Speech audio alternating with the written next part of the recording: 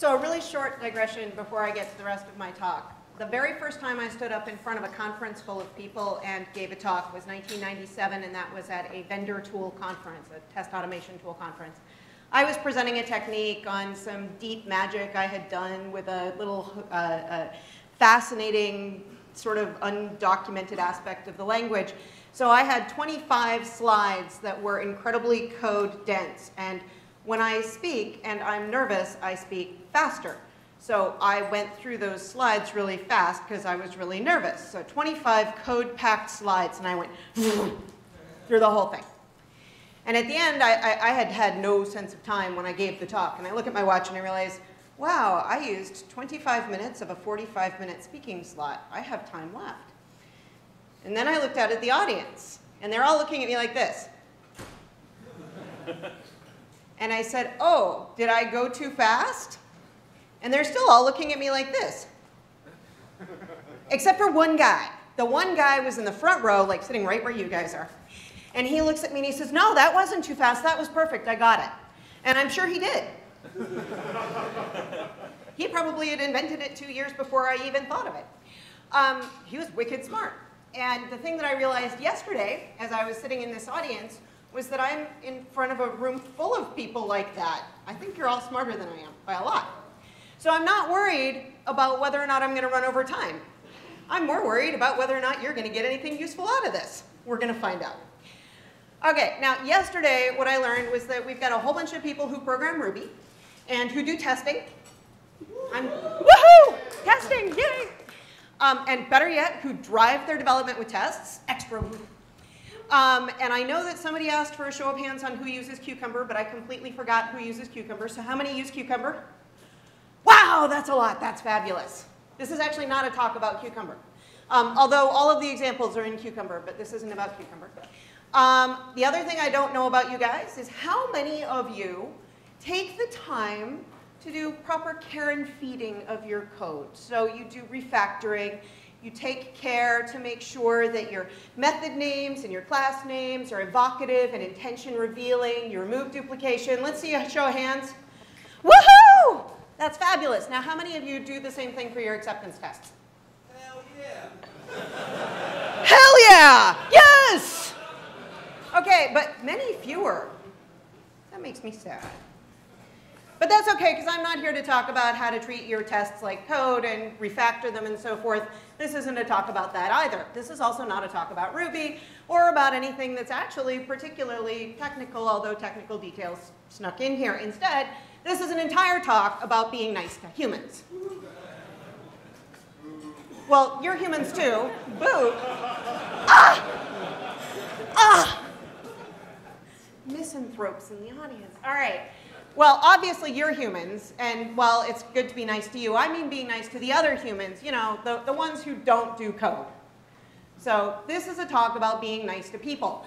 And by being nice, I mean speaking in human language. Whatever language your team speaks to each other in. Well, okay, some teams speak to each other in Ruby. But that's besides the point. I mean, the human speaking part, that's probably English if you're working around here. And where better to look for advice on how to communicate effectively in English than in the classic work on how to write English effectively. And incidentally, as Ryan Hendrickson reminded us yesterday, tests are for communication. This is how we communicate, so our tests are going to follow some rules from here. All right. So let's take a look at one of the rules out of this book. As a rule, begin each paragraph with a topic sentence and end it in conformity with the beginning. Who knew that Strunk and White were talking about acceptance tests? It's amazing. Don't you see the connection immediately? Well, okay, let's change some words. Like scenario, paragraph scenario, same thing. And an evocative name, and okay, this is looking a little bit messy. Keep the expectations in. Oh, let's rephrase it. Make the statement and the expectations all align. The statement, the name, the expectations. So let's take an example. This is something I see a whole lot of when I look at suites of Cucumber-like tests, especially on Rails projects.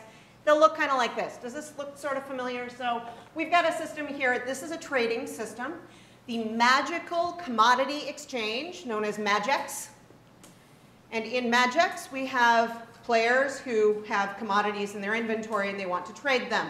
So if I am logged in as the fairy godmother and I am on the make offer page and I go fill in this field with this and this field with this. Does this look kind of familiar? Your test might look a little like this. Yeah. Okay. Do you have any idea what this test is about? Yeah, me either, and I didn't write, and I wrote it. So clearly, this is violating the Strunk and White rule. But let's take a look at some of the stuff that's in there, and maybe we can pull out the essence of the meaning. Given I am logged in as fairy godmother, and I'm on the make offer page, and blah, blah, blah, that whole thing that's surrounded in red, all of that is about making an offer. And all of the details that are in there are extraneous. In fact, I'll say they're almost gratuitous UI details. The only time the UI details belong in our tests is when we're testing the UI. If we're not testing the UI and we're just testing the logic of the system from an externally facing perspective, now I know you got your unit tests because, woo, you test, that's great. But the customers want to express their intent about the system. And the intent here isn't to fill in fields. The intent here is to make an offer. And similarly down here, the intent is to see that when I make an offer, I can see it on the market. So let's do a little bit of refactoring. And now our test becomes this. Is that a little more clear? I hope. Excellent. Okay. So we've now made this so much more clear, but wait. There's still another rule that we could apply here about omit needless words. Strunk and White rule number 13. And, well, okay, words, details, same thing. There's a principle here that Strunk and White so wonderfully captured that has to do with expressing the essence of the test and nothing extraneous.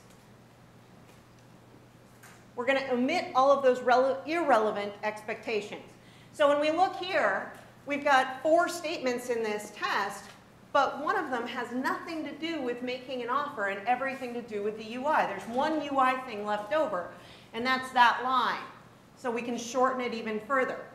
This test in the steps may go through the exact same steps, but the important piece is that it is now conveying so clearly the intent behind it. Make sense? Okay.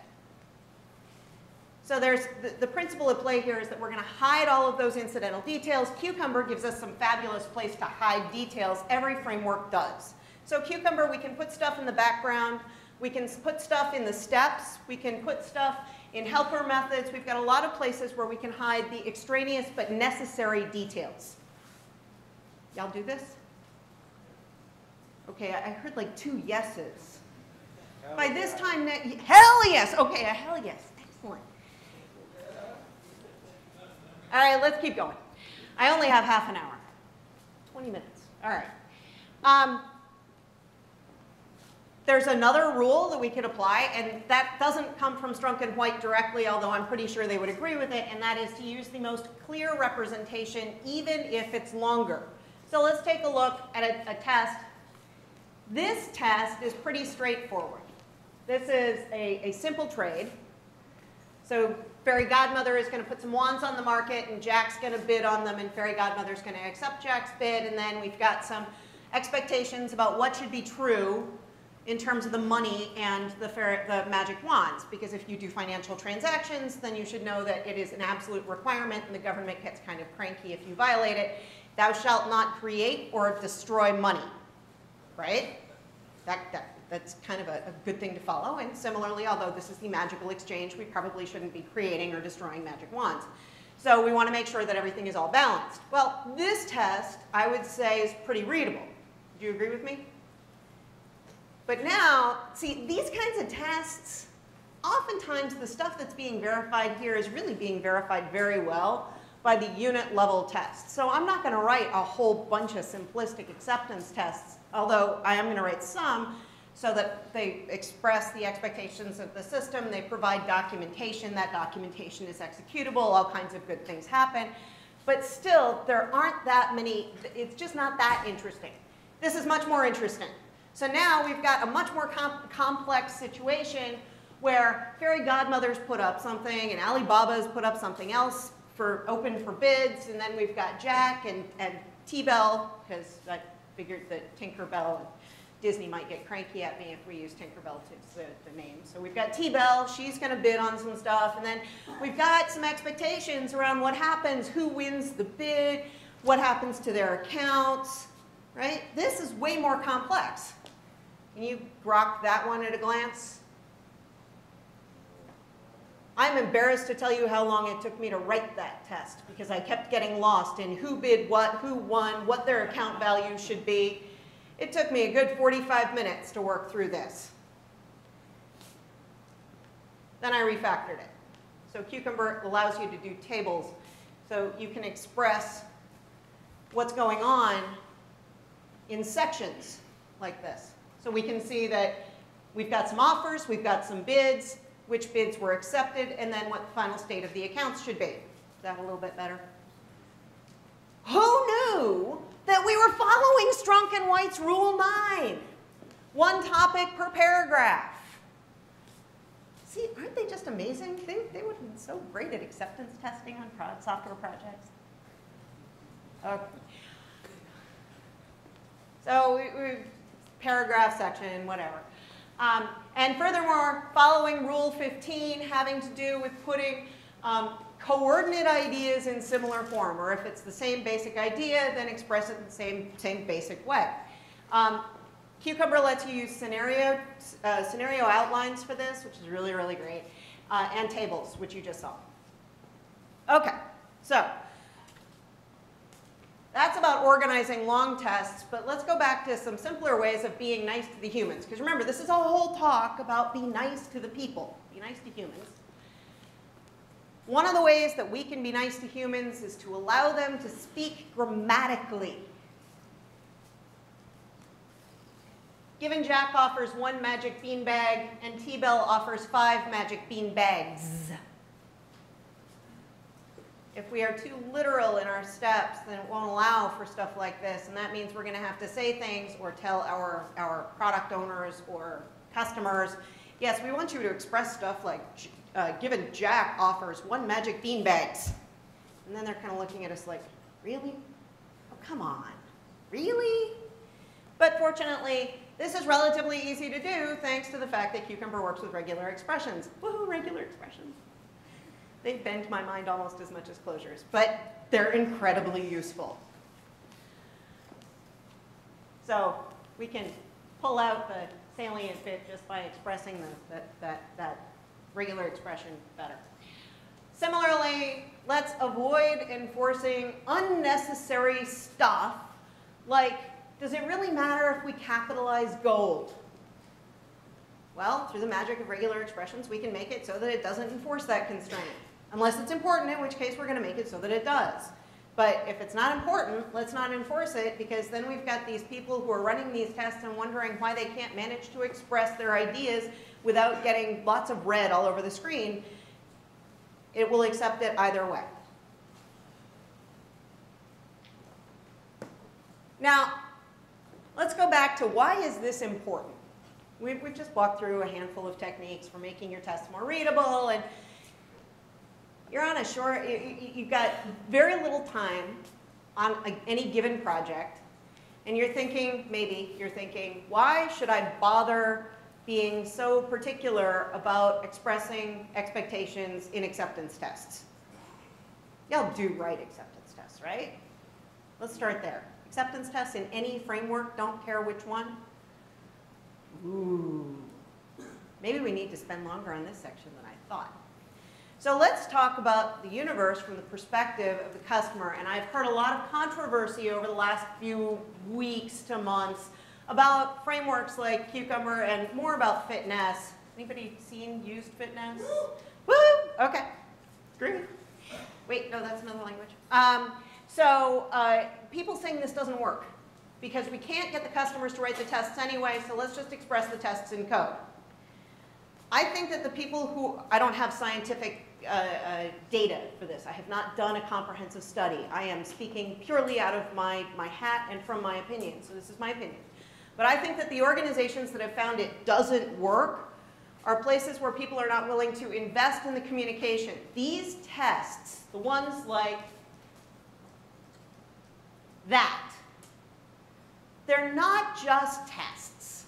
They're executable documentation. These allow us to not have to spend huge amounts of time writing lots of documents that are dead ends. They die. They go off into some repository somewhere and nobody looks at them again and we have to waste time making them because somebody in the project management office said that we did. These serve that same purpose, but they do so in a much more powerful way. And they do what Gojko Adzik calls bridging the communication gap. That's his book. Gojko Adzik, Bridge the Communication Gap. Fabulous book. I highly recommend it. They're communication mechanisms. So when we say this doesn't work, we can't get them to write the tests, is it possible that we have tried to get them to write the tests in another language? We have tried to get them to write in something that looks like code. We have tried to get them to write in terms that are unfamiliar to them. We're not working with them, pairing with them, helping them to bridge that communication gap and forge a language that we both can speak that represents the expectations of our application from a domain perspective.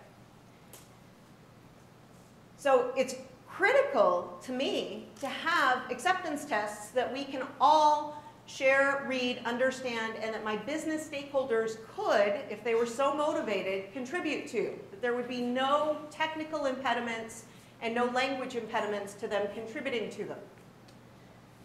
Because that's going to help forge that bond. How many of you have ever been on a software project where you did fabulous work and then the customer or a product owner or business stakeholder came back and said, that's fine, but it's not what I asked for? Uh-huh. How many of you have not? I mean, come on. If you've been in the software industry for more than 6 months, you've had a discussion that was like that. This is what acceptance tests are for. They're not to see if the system is tested. They're to talk about what's acceptable. The emphasis goes on the first part, not the second part. I would argue that from a tester's perspective, these actually aren't tests at all, because they just check that stuff that we know should be true should be true. Testers have a tendency to break stuff. I'm pretty darn good at breaking stuff, actually. Wow. But I don't express those kinds of things in this kind of format. This is a communication tool, and it happens to be executable. Amazingly powerful. So, if you can accept, all right, well, let me do this quick poll, because I could just get down off the stage and be done if we don't have sufficient belief in this. It's kind of like Tinkerbell and clap if you believe. Okay, acceptance tests are important. Oh, that's weak. Come on, acceptance tests are important. Woohoo! All right. Tinkerbell. What? Oh yeah. Oh yeah. Tinkerbell lives. Okay, so if acceptance tests are important, if we buy into that, then why is it important to tend to making them more readable, making them more friendly to the humans, making them in accordance with the guidelines by people like Strunk and White?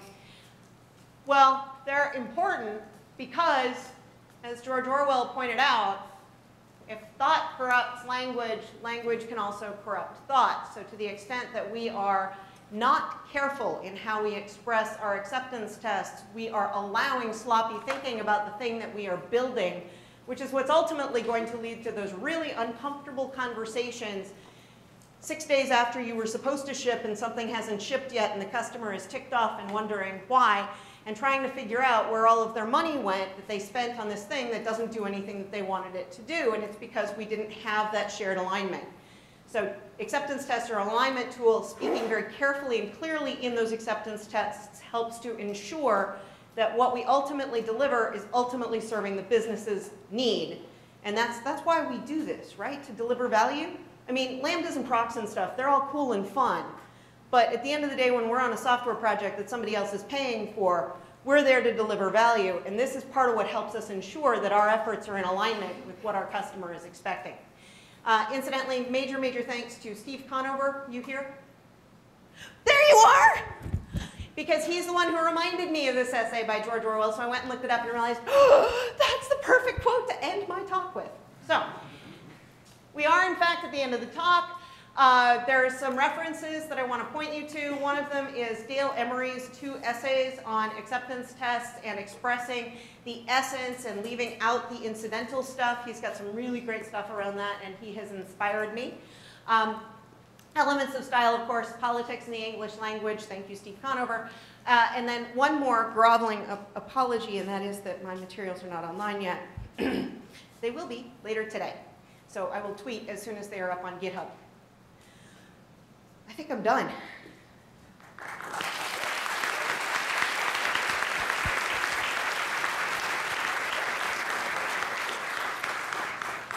We've got 5 minutes for questions. Questions? Wow. I don't think I've ever seen so enthusiastic a question. You didn't see him leap. Those of you who are facing forward looking at your laptops, that was amazingly agile.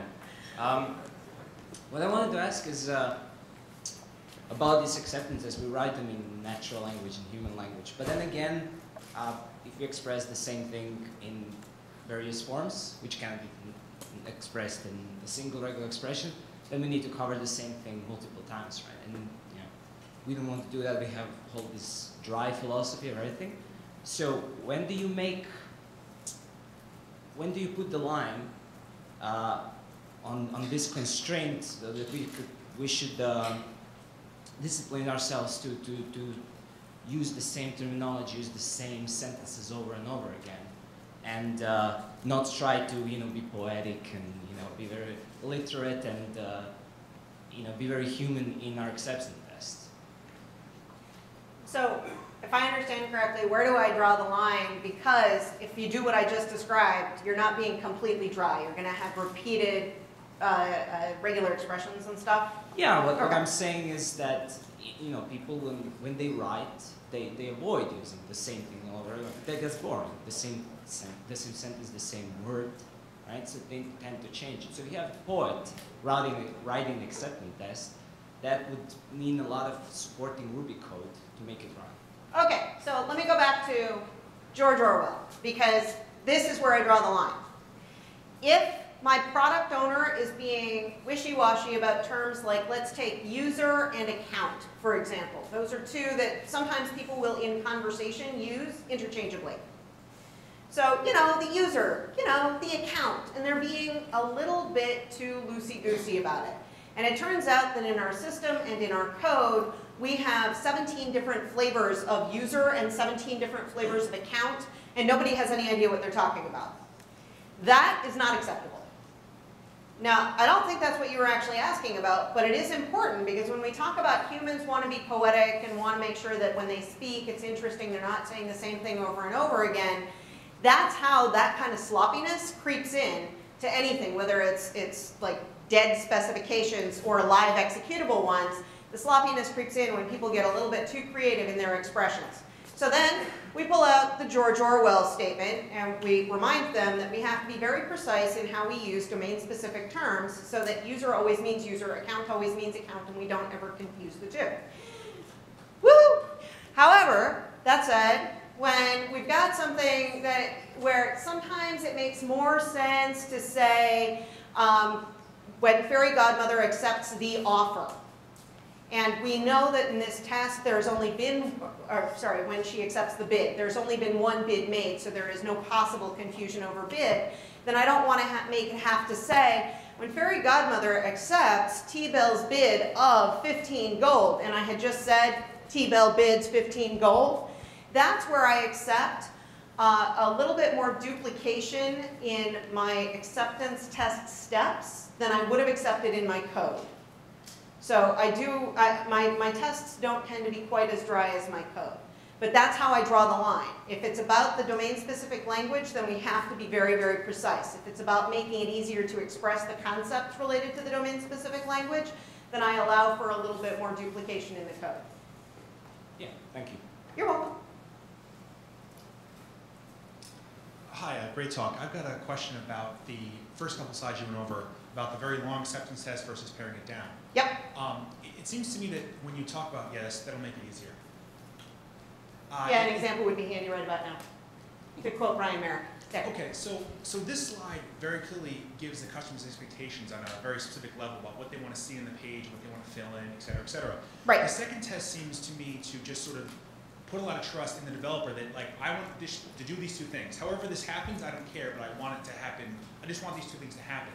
How do you sort of balance the difference between some customers want very specific things to happen and they want to specify them without the acceptance test getting to be like the first example, which is 15 or 20 lines, which is kind of hard to read and understand, but at least is very precise about what they want to say?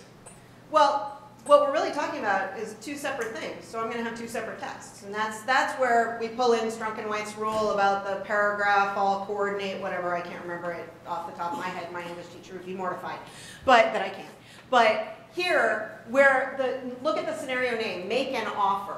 It's not expectations about the offer page. And especially when we're talking about Ajax-y, Web 2.3.5.0, whatever we're talking about, the expectations about the UI, they are going to have very specific expectations about the UI. But I'm going to express those in a UI test that talks about when I have not filled in this field, then this button is not available or grayed out or whatever. That's all about the UI elements. When we're talking about doing an end-to-end test about the logic of the system, then I'm just going to express it that way. This would be a long, bloated test about the UI because it's going through an entire flow.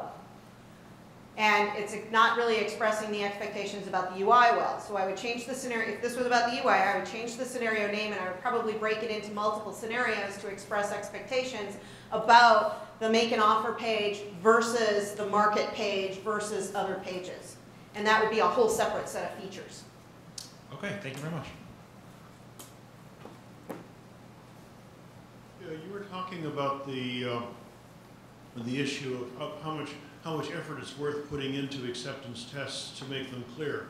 And I guess what I'd like to say is that acceptance tests are a very high leverage document. A very short acceptance test can correspond to thousands of lines of code, and therefore it's, that leverage makes it worth getting it right. And the other thing I guess I would say is that some of the same rules of writing good English in terms of short sentences and short paragraphs and putting in a few helper words here and there to help the reader along apply here as well, because not everybody's a native English speaker, and even some native English speakers don't have good luck with English. So, Totally agree with you. So when you were talking about separating out this into multiple tests, which makes a lot of sense, do you have any recommendations for cases where you wind up with a lot of setup, and so turning a test like this into 3 or 4 different tests for different UI elements, the math would wind up with a lot of duplication, basically. Are you concerned about duplication or speed of running? Duplication, I don't care as much about speed of running. Okay, well, I think both are totally valid. Yeah. Because, especially if you're going end-to-end through the GUI, and every single test goes all the way back out to logged out, and then all the way through to logged in to this page, to that page, to set this up, then you can have a test that should only take like 2 minutes to run, suddenly takes 2 hours to run. Absolutely, it's a valid concern, it just wasn't my current one. Okay, well, if your current one is just duplication, then I would say the power of Ruby is with you, because you can stick a lot of that stuff in helper methods, so that you're not actually duplicating large chunks of code. You're just calling a helper method, or you're just calling another step. So you can chain steps the same way you would. So essentially, you'd wind up with a rule on the top that says something like, I do the Tinkerbell logged into this page setup, and it does the 4 things that you need to. Sure, there's the background. So you can stick some of the potential duplication up in the background, so it will execute with every scenario. Okay. Or you can hide it in steps, so that when it says something like, as grandmother or as fairy godmother I offer, then the step can check, is fairy godmother logged in, da-da-da-da-da. Incidentally, do you have any recommendations for the runtime problem? Sure, for the runtime problem, well, I'm now prepared to be booed off the stage, although some of what I'm about to say was implied by the code that I showed. I understand that sharing state between steps is somewhat controversial. And it is entirely possible that there are technical reasons not to do it that I am not aware of. But when I researched and when I'm running my own stuff, I haven't found issues yet. The answer is that I would have some shared state so that we get to a state that is farther along the path. And then we're just sharing that state between steps And also potentially even maybe between scenarios, be really careful with that. Don't boo me off the stage, but if you've got serious performance concerns, then you have to start taking shortcuts like that. I think that's it. Can we take this question? Given that I named him. Okay. Just for you. Just a brief follow-up to the runtime question. One of the tenets of RESTful web is that actions are stateless, and it's often possible to log in a stateless fashion, like by HTTP authentication. What he said. So you can get rid of all of the intervening steps and make stateless calls instead. Right. So what he said is a better answer. Okay, that wraps it up for questions. Thank you very much.